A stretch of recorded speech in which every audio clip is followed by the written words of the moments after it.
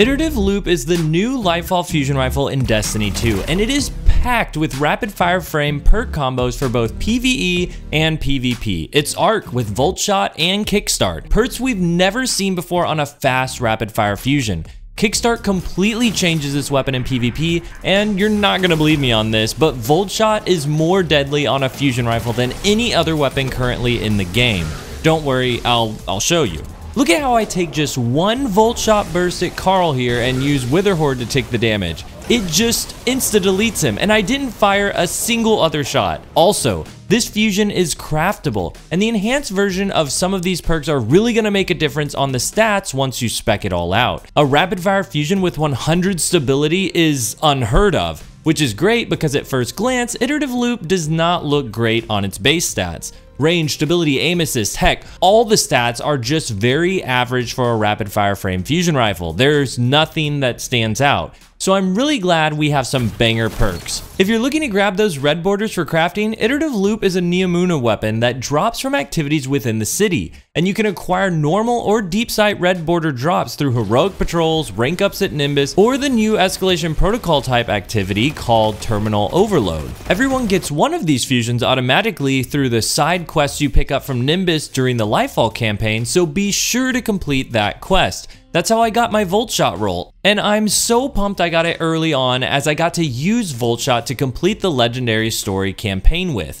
So let's talk about Voltshot in PvE first, as I think it's how I'm going to end up using this weapon the most. Yes, that under pressure kickstart roll is jacked for PvP, and there's another PvP roll I'll be crafting once I get on my red borders, but we'll go over all the perks at the end. I just want to talk about the exciting highlights first. Voltshot does more damage on a fusion rifle against a boss than any other weapon with Voltshot currently in the game. More than a machine gun, more than a linear fusion rifle, and even more than a shotgun, which was the previous king of Voltshot damage. Very quickly explained, the jolt from Voltshot ticks at a different damage rate depending on what weapon used Voltshot to apply it, and it goes by set multipliers for each damage type. Rocket launchers technically have the highest, but we don't have a rocket launcher Voltshot yet, so this is the highest available. I knew this going into Lightfall, and I thought I would really love this fusion because of it. That wasn't really the case though, at least not initially. On difficult content like the legendary campaign missions, this rapid fire fusion just couldn't put out the juice to get the kill that's needed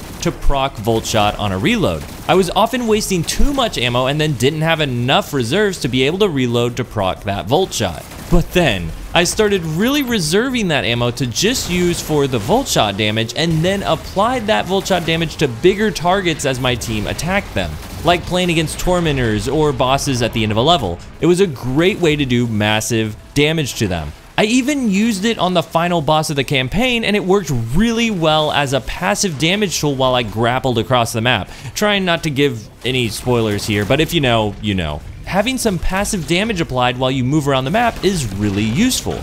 So if you're looking for an iterative loop for PvE, keep that Voltshot roll. And if you're looking for the best roll, I want to give a very high recommend to the Compulsive Reloader and Voltshot combo. Compulsive Reloader will give you plus 50 reload and 5% faster reload duration speed on top of that, which if you have a reload masterwork too, will max out your reload stat at 100 for proccing Voltshot very quickly. Okay, now, PvP. There are two really great combos I want you to look out for and think about crafting once you get your red borders. The first one is Under Pressure Kickstart.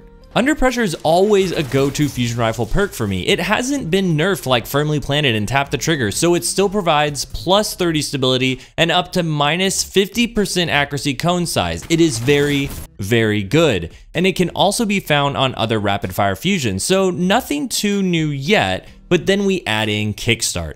Kickstart has never been seen on a rapid fire frame, and it's really cool to see here because it boosts your damage by 20% just for sliding after running for a second.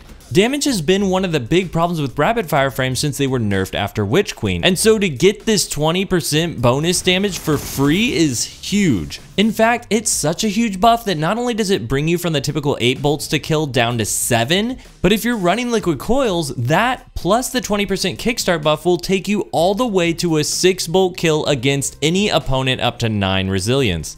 That's only 6 of your 9 bolts that needs to land. Then on top of all of this, you get your charge time off 20% faster as well. So you went from needing 8 bolts against 9 Resil Guardians down to 6 with a charge time of only 432, when it used to be 500, so it's faster and it's stronger. This sounds amazing, so what are the holdups? Honestly, the only holdup is range and playstyle. If you're not the aggressive sliding on the ground player, this fusion isn't going to work out as well for you. Strand has got a lot of people in the air right now, and being grounded can kind of suck. I'm not saying it's bad by any means. I played around with this role a lot in the Crucible and it is very fast and very strong, but I felt that range fall off and the limitation in playstyle pretty heavily. Kickstart will tie you to the ground and force you to play a very specific way. If that way is for you, then oh my gosh, go have some fun. This is going to be a wicked combo.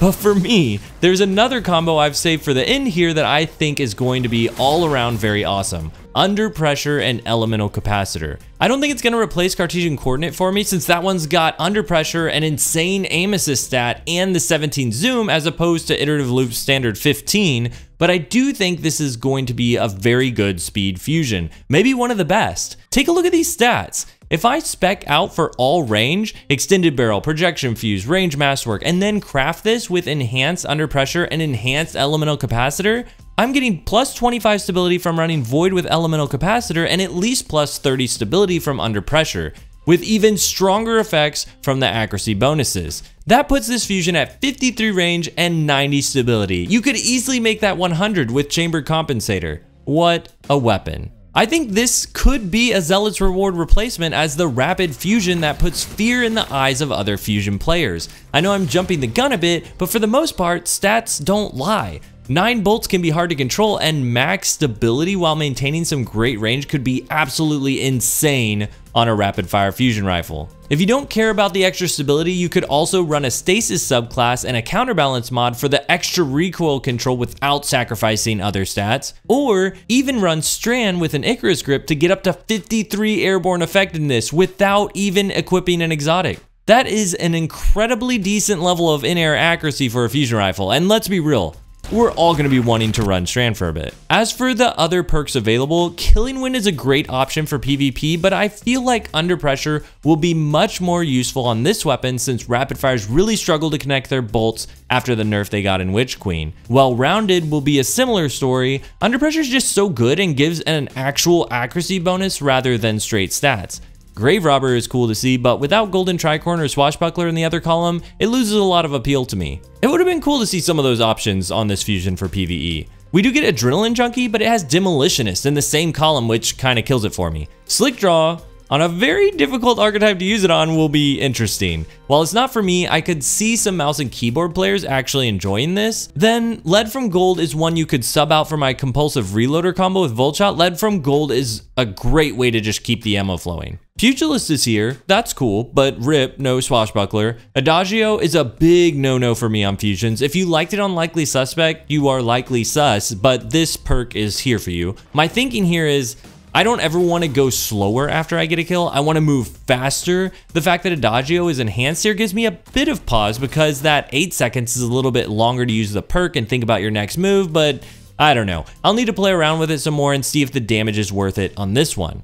Last thing, the Nanotech Tracer Rockets. This is basically a version of the little mini rockets on Quicksilver Storm. In PvE, you might get the slightest, and I mean slightest, bit of extra damage from them on your 4th shot, but in PvP, this will essentially never make a difference unless you're on a streak and you are operating with an adaptive at base against a higher Resil Guardian. Thing is, it doesn't activate until your 3rd full shot with the Iterative Loop fusion. And so between that and the circumstances to actually get the rocket, it'll just be extremely rare. That's it for the Lightfall Fusion Rifle initial review. I'll do a follow-up once I have it crafted, and I plan on going over many of the other weapons, armor mods, and strand abilities this season. But thanks for joining me on this one. Until next time, GG.